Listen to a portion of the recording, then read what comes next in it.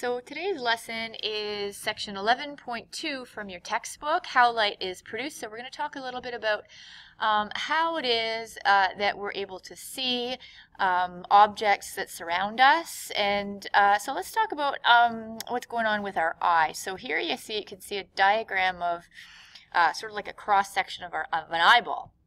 And so here is the lens, and essentially the job of the lens is to take light rays from an object that you are looking at and to direct them. You can see that sort of like the lines are bending here, to direct them to the back part of your eye where the retina is.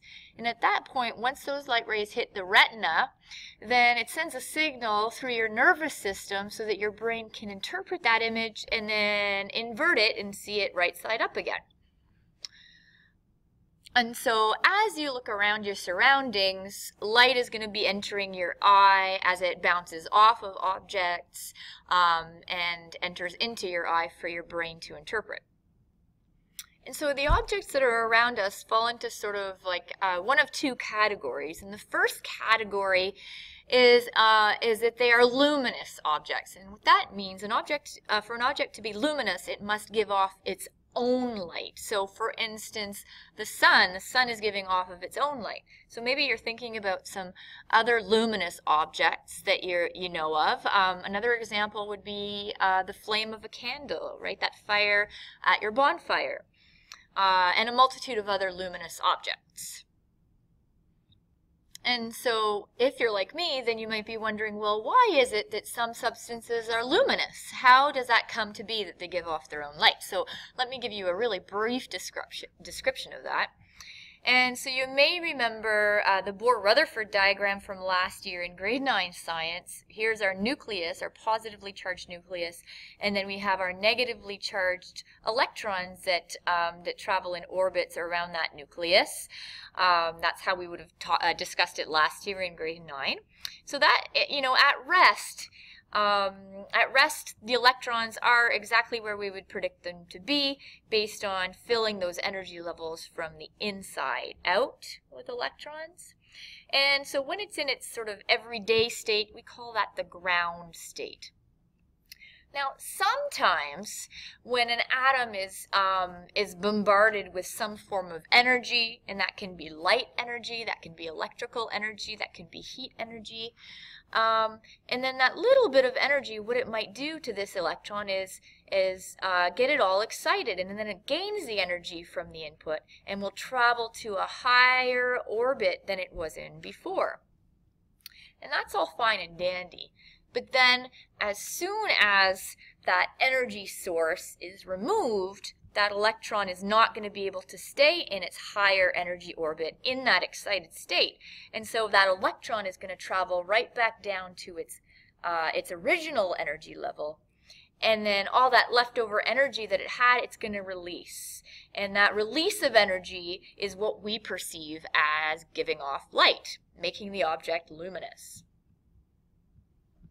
And so again, it's not the process of that electron getting raised to the higher energy level that produces light. It's the electron traveling back down to its ground state orbit that releases that light that we see. Now, of course, the other possibility is that the object is not giving off of its own light, and in that case, we call that object non-luminous. And the reason that we're able to see them is because they are able to reflect light. So just imagine that you're reading a book and it's the evening. And so in the evening, in the fall especially, we're seeing these darker nights. And so what do? Well, you would turn on the light, have that light source come on, and how it works is that the light now from this luminous source will bounce off of the page that you're trying to read and gets directed and reflected back into your eye. And then the process begins where your brain interprets what you're seeing and processes it so that you see the image. So, again, an object is either giving off its own light, in which case you see it directly, or an object is not giving off its own light. It's reflecting any light from another light source back into your eye so that your nervous system can process it. So most objects are non-luminous.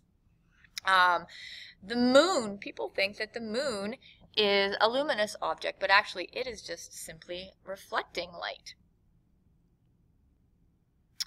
And so hopefully you've been making notes as you've been watching this video for yourself.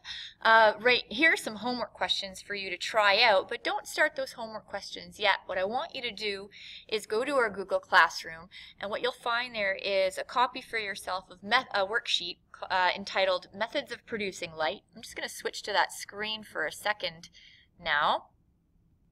And so this is what it will look like. So you're going to use pages 470 to 478 in your textbook, and I'll post a PDF of the section of the textbook that you need to look through to get the information to fill out the worksheet.